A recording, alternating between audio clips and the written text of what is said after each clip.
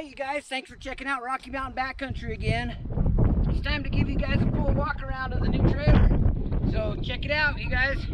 Like if you do, subscribe if you haven't. Let's check this out.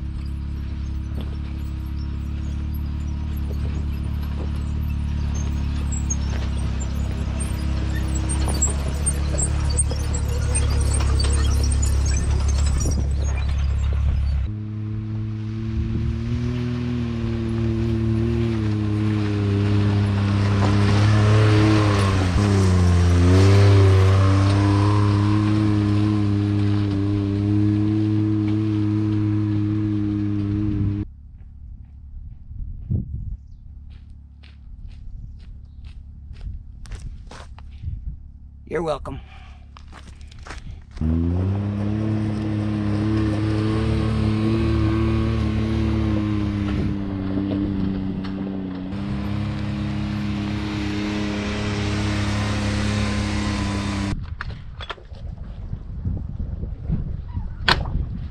All right, you guys can see by looking at the background, we still got some snow on the ground up here, and hopefully the wind will play nice with me. It's just a little bit chilly. That wind has got a little chill on it. So anyway, check it out. So this one is a lot more improved from the last one. So I'm gonna bring you guys up close and show you exactly what we got here. So check it out.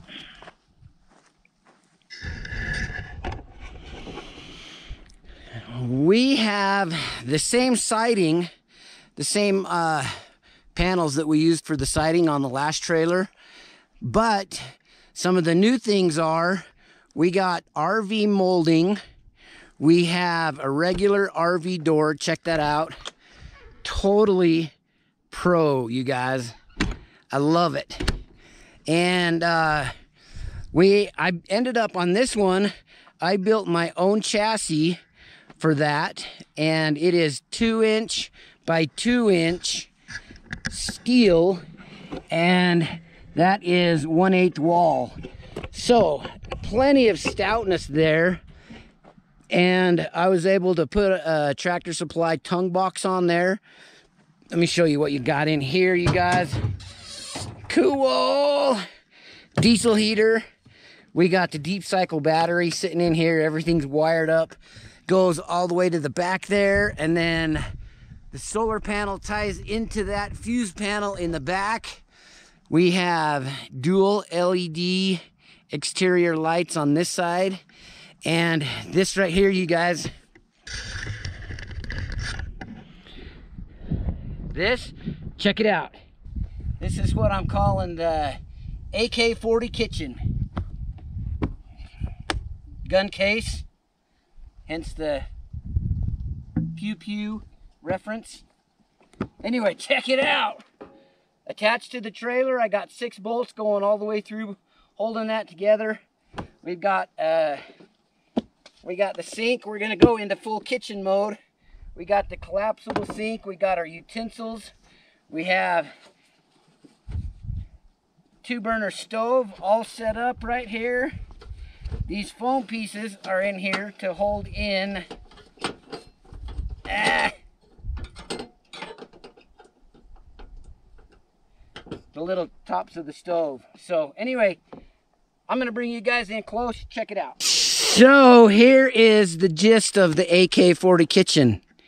Utensils, 2-burner stove, propane quick connect out here on this side, and underneath here we have some storage. I've got a towel, I've got my propane hose, I've got a little olive oil spray that we're going to use here in a minute, some paper towels, some napkins, some plates, utensils, washing soap. This is a shield for the stove in case you need it. Everything is sealed off.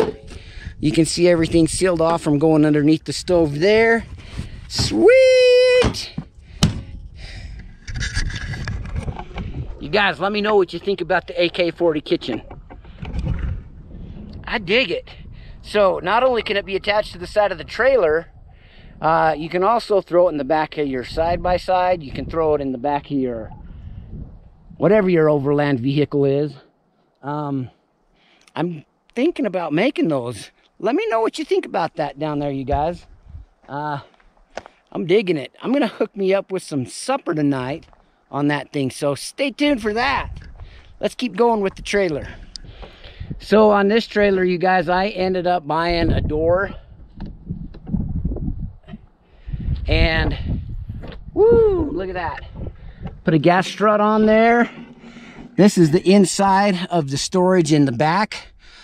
On the last one, I kind of had this set up as kitchen, but on this one, where I've got the AK-40 kitchen, this is going to be like all storage. And I've got a table in here, a tarp. I've got tons of room for all kinds of stuff. This is a little soft-sided cooler that I just threw in for supper tonight. And yeah, all the switches, got lighting over here. That is the solar charge controller tied right into the fuse panel and then up to the battery. Yeah, you guys, I'm digging it. Down low on the trailer, we got the LED turn signals and tail lights. That's all set up. This is not a receiver. I'm gonna put a hole through there and put a D-ring on there so that if I need to tow, that is welded to the last two. Let's see if I can get this camera to show you guys. That is welded to the last two cross members on the trailer. And yeah. So check it out on this side, you guys. We got the 11-pound propane bottle. This is enough propane to last me for the whole summer, I'm pretty sure. I can run the AK-40 kitchen off of it, and I can also run a little Camp Chef propane fire pit that I got. So anyway, we got a window, sliding window on this side, and everything's all tied in right to the chassis. It is pretty sick. Maxxis Liberties off of the old X3 XRC. That's X3 XRC rims too. So anyway, so let me bring you guys down here underneath the trailer. It is pretty cool, except for this particular suspension. Check it out.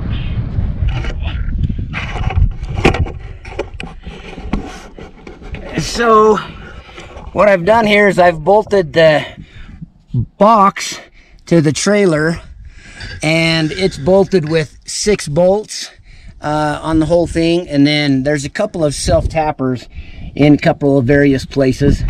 But this suspension, you guys, it is way too much for this trailer. This is 2,000-pound axle, and the trailer, like it is without the AK-40 kitchen and the propane bottle, is only 500 pounds. So it doesn't even touch the suspension. This suspension is going away this week, you guys. Stay tuned for what's coming. Say chromoly, heim joint, trailing arm, coil over suspension. Yeah, that's gonna be sweet. Anyway, this suspension's going away, but I had to show it to you because it was really super easy, and like I said in one of my last videos, it was able to get us to use the trailer for Easter camp out. So that's the suspension. All right, guys, let's check out the inside of this thing. Light switches. This one's for the outside, this one's for the inside. Yahoo. So you guys, what I did different on this one too is you can see that reflection. How cool is that? I used the same aluminum that I used on the exterior, for the bulkhead. That's what I'm going to call that, is the bulkhead, between the storage and the sleeping area.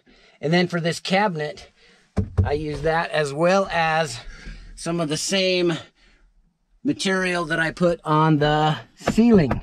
So that is 1/4 inch white MDF board, and you can see I got it on top. Sides here, everything's molded out. I've got the port for the diesel heater right here on a swivel. So if you want it to blow on you, or if you want it to blow over you, blah, blah, blah. I also used on this one, you guys, let me know what you think about that siding. That is the MDF paneling just from Home Depot. And I think it adds kind of a cabiny, nice, homey feel to it. So also got my USB port, my 12-volt port, and also my battery voltage there, so I can check that at night. And open the window. Also on the interior, you guys, check it out. This bed is 6 feet 8 inches long. And then there is a ton of storage back there for blankets and pillows and sleeping bags and all those other camping doodads. Got the fan to let some air out because, no lie, you guys, being black soaks up the heat. You know what black does. I don't have to tell you that, but I do have to tell you that it makes the trailer kind of warm. So the fan is essential, and